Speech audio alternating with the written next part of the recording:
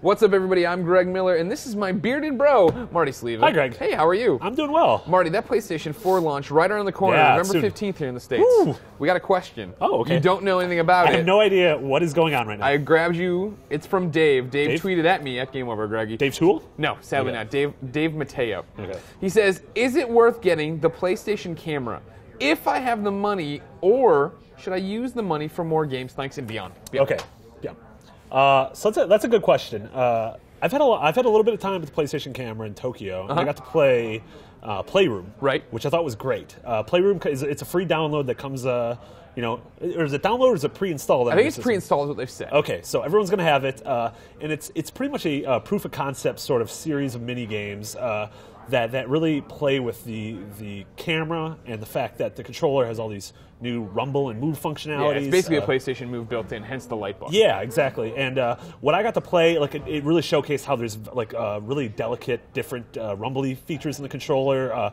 Like on screen, there were robots all over the living room, and then they got sucked in the controller, and then as you would tilt them back and forth, you would feel the rumble sort of cascade up and down the controller, which I thought was really neat. So I don't know if Dave's like a family man or not, but this is something that's going to be really cool if you have kids, if you have people coming over, if you drink a few beverages and then play with this.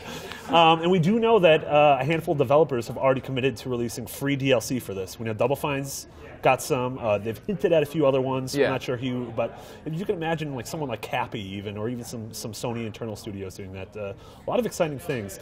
You know what? I'm going to go with, depending on how many games he gets, I'm going to say go with the camera. Yeah. Go with the See, camera. for me, it's about what you want, Dave, out of your PlayStation Camera. When I first heard about the PlayStation Camera and it wasn't bundled with the system, I was like, won't buy it. I don't like PlayStation Move. I'm not a family man. I don't need to play Playroom or anything like that. But what sold me when I started thinking about it was the live streaming, the sharing. I'm totally down that, when I get my PlayStation 4, when I start playing PlayStation 4 games, right to Twitch TV / Game Over Greggy, or Ustream / Game Over Greggy.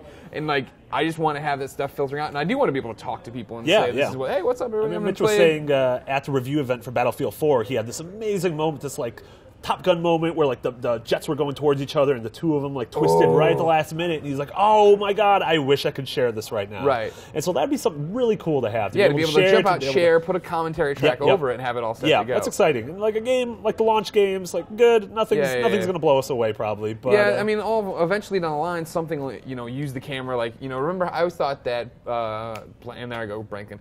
Criterion's Burnout did a great job. Oh of it. my God, your took your license plate photo. That was really cool. Yeah. Some of them have done it where you're playing and you hit somebody and then you get to see their takedown moment. That was great. That's really cool functionality. But the camera isn't needed necessarily. I feel like if you only have money for a game and something else, maybe go with 2 games. Yeah. But if you're gonna jump in on three or 4 games, you could probably get a camera instead. Well, there we go, ladies and gentlemen. Are you buying the new PlayStation Camera? Let us know in the comments. And then make sure you check out our PlayStation Camera unboxing video. And for everything about this here PlayStation 4, as we get closer and closer on November 15th, keep it here on IGN. Also, if it's after November 15th and you're watching this now, please keep coming back to IGN. We have other stuff outside of just the launch of PlayStation 4. Are you a time traveler? Do you like comics? Ooh, do we have a comic site? What's that Spider-Man up to?